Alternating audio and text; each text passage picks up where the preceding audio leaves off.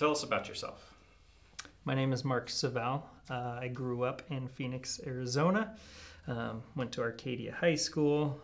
Graduated from Grand Canyon University with a bachelor's in business administration. Tell us about your past with Solid Rock. I grew up with the organization.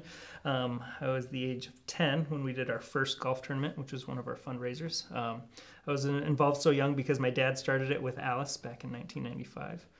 So you can do the math on how old I am.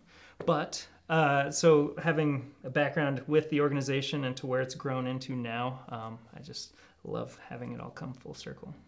And what is your role now? I am the center director for the Phoenix location, but excited to where that might grow that role as we build another center in Mesa.